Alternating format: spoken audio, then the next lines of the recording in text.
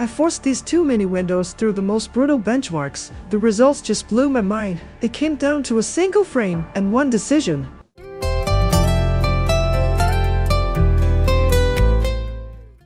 Hey, you're watching Harbor of Tech. I'm Neil. Today we're comparing Tiny 11 and Tiny 10, the stripped down versions of Windows 11 and Windows 10. I'll run them through CPU and GPU stress tests, benchmark the RAM and storage usage, and finish with a real-world gaming test to see which one actually performs. Right at the start, Tiny 11 pulls slightly ahead, with Tiny 10 based on an operating system that's nearing its end. Long-term support is already uncertain.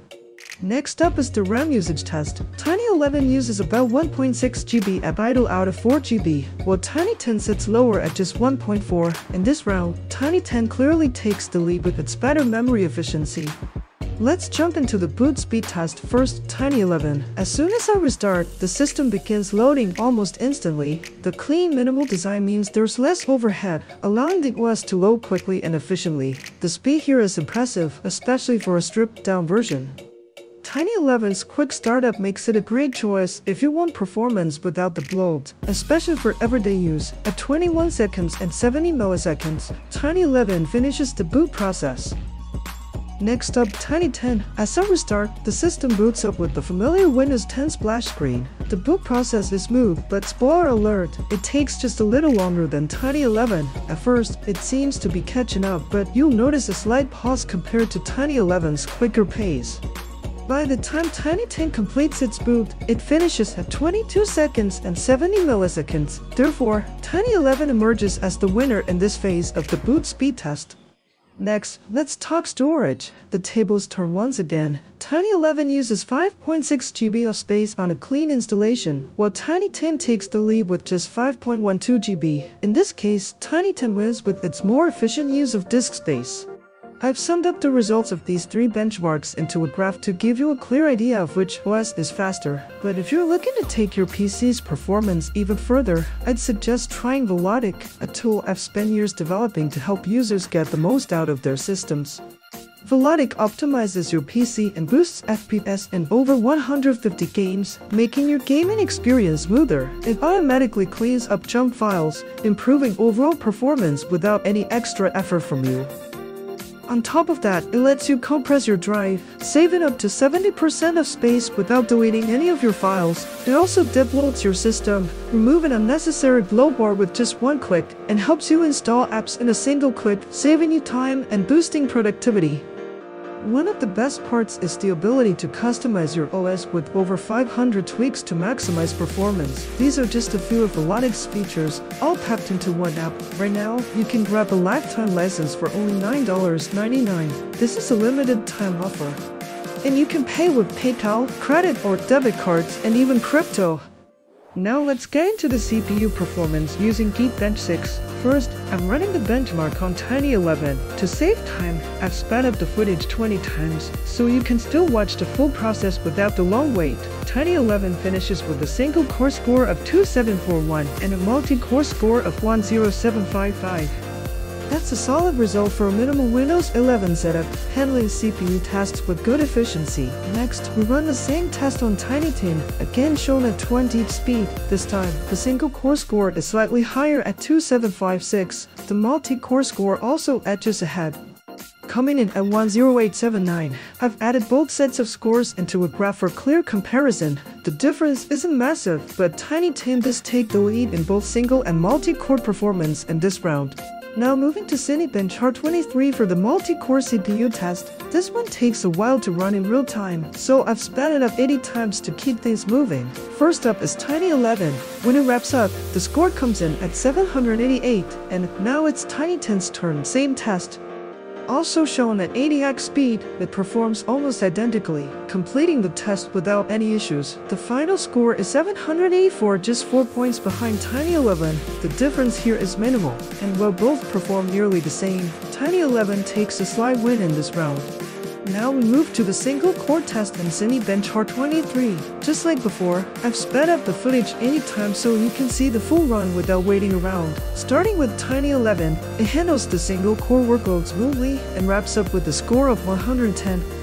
Then we run the exact same test on Tiny 10, also at 80x speed, and surprisingly, it finishes with the exact same score, 110. This time, it's a tie. Both operating systems deliver identical performance under single core load, so I'll count this round as a draw. Now I'll plot the results on a graph for a clear visual comparison across both multi-core and single-core scores.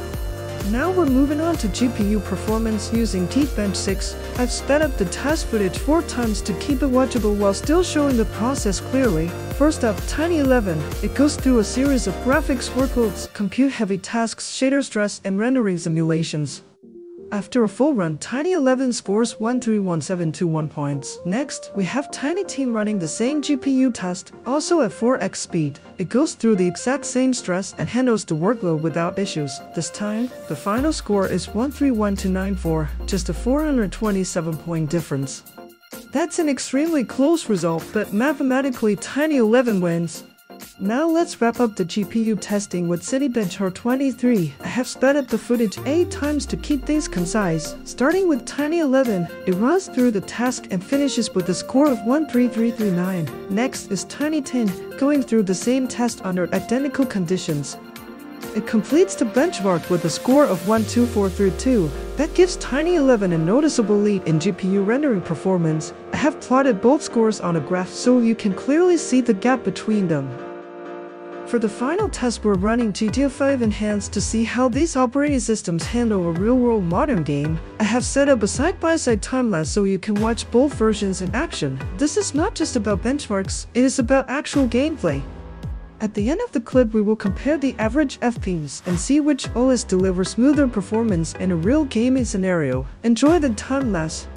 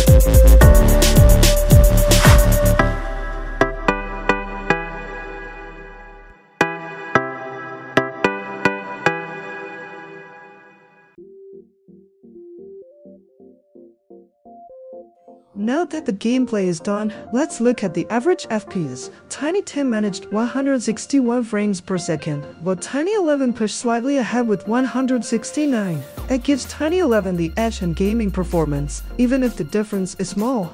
Tiny 10 wins 4 out of 11 benchmarks, Tiny 11 wins 5 out of 11, and one test ends in a draw. That gives Tiny 11 a narrow win overall, but scores aren't everything. If you're using a very old PC with limited RAM and you don't care about getting updates from Microsoft, then Tiny 10 is still a strong choice. It's lightweight, efficient, and delivers solid performance in CPU-heavy tasks. However, for most users with average PCs who want modern driver support, updates, and slightly better GPU and gaming performance, Tiny 11 is the better option. It keeps the clean feel of Tiny 10 while adding just enough to stay compatible with newer software and hardware. If you found this comparison useful, like the video, share it with others, and subscribe for more content like this. Hit the bell icon so you do not miss future tests and breakdowns. Let me know in the comments which edition you are using right now or planning to try.